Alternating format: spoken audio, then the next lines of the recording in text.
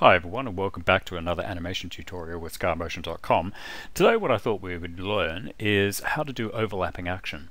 Now here I've got a scene file of a little character and he's just moving forward and back, something very boring.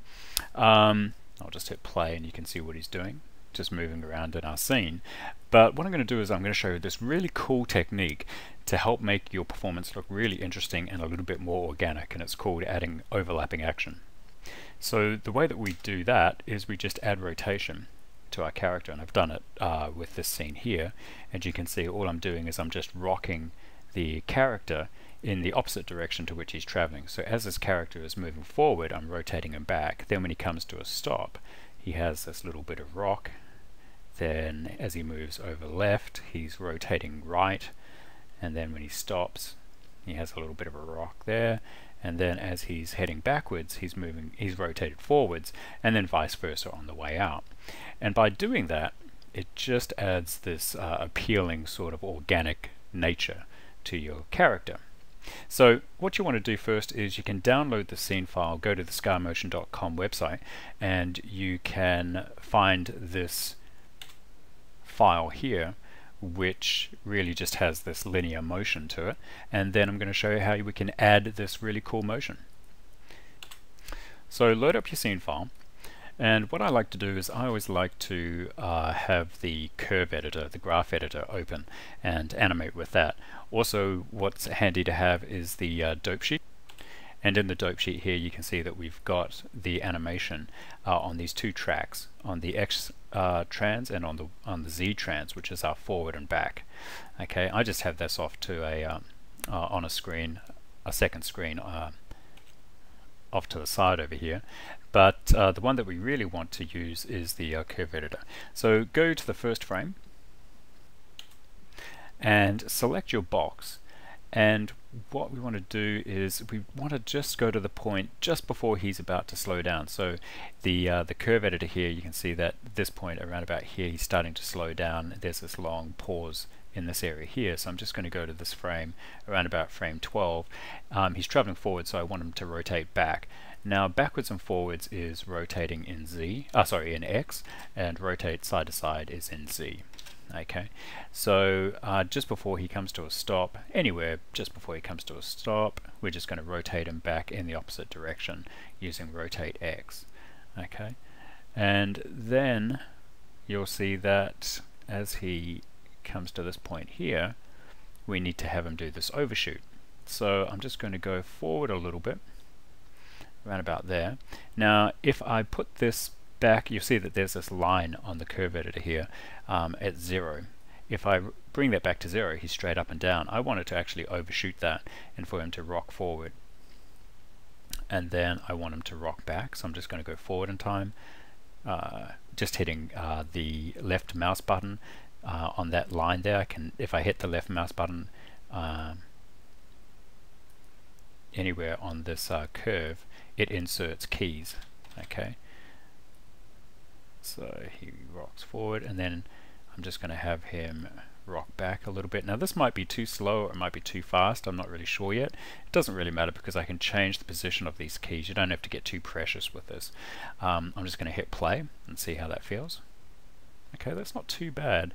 It feels like at this point here, if I wanted this to be slower or faster, what I could do is this is the point just before he comes to a stop, and this is the point just when he's rocking forward. If I wanted that to happen faster, I could left mouse click and region select in the graph editor there, and you'll see that it highlights that in black. Now it's important that I select those keys, that those are in that black field, and then you'll see that I can just by left mouse clicking and holding down the left mouse button, I can then drag those keys over left, or I can drag them right. If I drag them over right, it's going to have this first one, this first rock, happen really slowly. Whoa, yeah. But if I have it go the other way, sooner in time, it will be a little bit quicker. So that's better. So it's really just a feeling. That's looking pretty good. I'm going to leave that like that. Okay. Now the next thing we're going to do is we're going to add a little bit of rock back in the opposite direction as he's traveling over camera left. So the important thing with this is that we need to go into the Z channel now, and you need to select the Z channel in the box parameters. So with the box highlighted, make sure that you've got that selected. Now the other important thing is that we've had no animation being saved on this channel since we started animating. Now if I was to save a key, because I know that I need it to start rocking back in the opposite direction to which it's traveling, around about here, let's say. The only problem with this is that now what it's done is it's made my animation from the very start to this point here very slowly over time start to rock back towards us, and we don't want that. We actually want it to be straight up and down. So remembering that this line here means that it's straight up and down or at 0. So if I wanted to, I'm just going to, I could do one of two things. I could either insert a key and have it rotated back up in this point here, so that all the way through this section it's straight up and down in Z rotation. The other issue that I'm getting here is that I am in linear mode. Now one thing that you could try doing is just region select all of these, and then just come over here, and where it says spline, this little icon, just select that and see what happens. Now the only problem with this is that now what it's done is it's created this overshoot. Now that's to be expected in Poser because there are no tangent handles. So one way that you can eliminate that is you could come to the first frame here and then just hit linear, and what that does is it makes this section of the keyframes from the first through to the second key linear, and then it goes back into spline. So continuing on, we're just going to have a little bit of an overshoot. Once it comes to a stop, exactly the same as the forward and back, and then we'll have him rock back. Now with every rock backwards and forwards, I'm having the amplitude a little bit less and just a little bit smaller and a little bit smaller, meaning that they're getting closer and closer to 0. Okay. Now that first one there, that looks like it might just be a little late, but that's okay. And then I'm probably just going to come here and I'm just going to put that at 0, around about there. Fantastic, let's just play that. Yeah, that seemed a little late, didn't it? So what I can do is with this, I just need to select these ones here, and we'll make those earlier, and maybe I just select these ones and move those over so that they happen earlier as well. And let's just play that now. Yeah, that's better.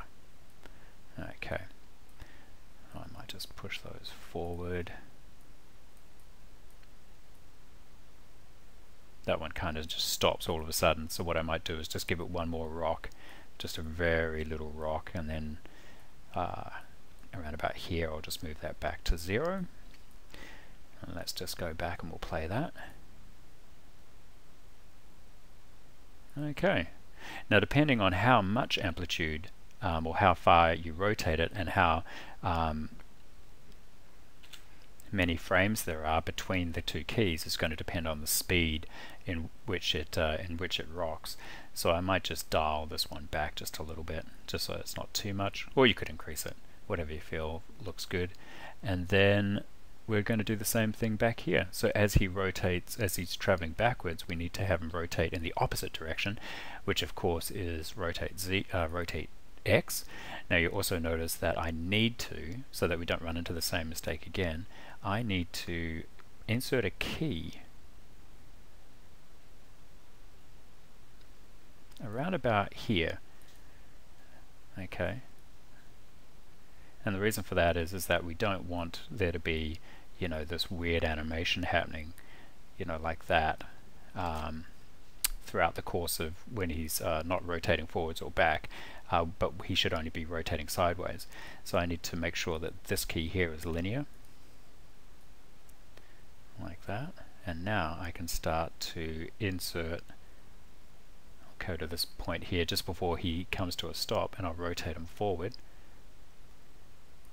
and then as he's on his way out, I'll just move forward in time and I'll just have them rotate back. Okay, so let's play that and have a look. That's not too bad. Okay, so I hope that you guys found that interesting and useful, and please feel free to download this scene file from our site, and also have a look at our other products, our other animation products on SKAmotion.com, and if you have any issues, please don't hesitate to comment in the YouTube channel here. Thanks very much, guys. Bye.